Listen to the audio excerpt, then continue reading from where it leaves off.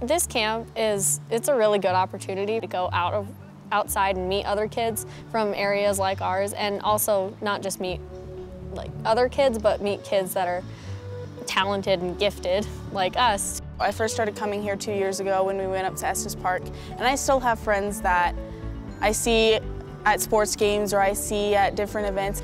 You have your different goals every year, so this year it's in search of direction. So instead of, oh, fire making, what am I going to do with this? I hate camping. You can take it to a whole nother level, like, okay, if I can't get this fire started, I have to persevere through it. So it's not only just the literal things that you're learning about, but you can take it to a whole nother level, and it's just incredible what the things you can learn from it. You know, the camp doesn't follow the stereotype. You think you're going to be coming here, they're going to be talking about complex math equations and science chemical formulas. They set this camp up so you have the best time you can possibly have here. I think it's just a really good opportunity, if you ever get it, to take this chance and come to this camp and experience getting out of your comfort zone. And you know, when you do, there's nothing better than that feeling of knowing that you can do whatever you put your mind to.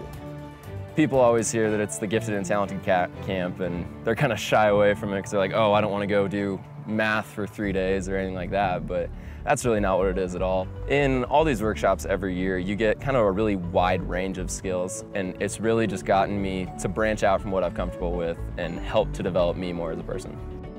It's just a really good opportunity, and you get to do a lot of stuff you wouldn't typically be able to do, and that's why it's so great, because it pays off your hard work throughout the year, being able to go to this camp, because it's a really good reward, so you strive harder the next year to be able to come back again.